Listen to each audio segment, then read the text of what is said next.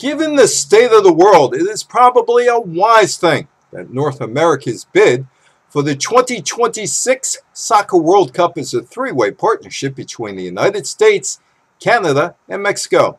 It has been common wisdom that the three countries would get the 2026 event with no opposition, but now there's a late entry into the race. Morocco, the North African country, has bid for the event before, but it seems highly unlikely that soccer's governing body will do more than say thank you for being on our show and please enjoy your parting gifts, maybe try again in 2030. Canada, Mexico, and the United States have decided to bid together for the 2026 Soccer World Cup, which economically makes an awful lot of sense.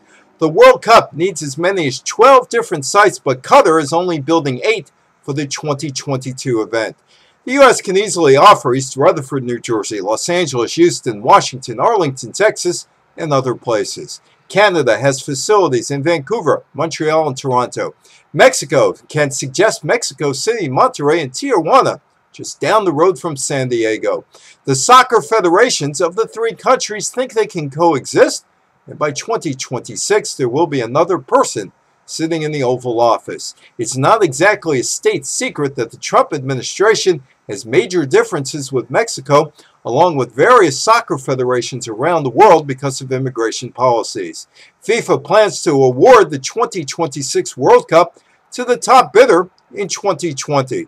Cities and countries are shying away from bidding on mega world events like the Commonwealth Games, World Cup, and the Olympics. Boston, Hamburg, Rome, Budapest, and Toronto didn't want the 2024 Summer Olympics. A canton in Switzerland voted against holding the 2022 and 2026 Winter Olympics.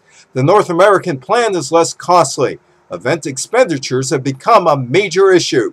I'm Evan Weiner for the Politics of Sports Business.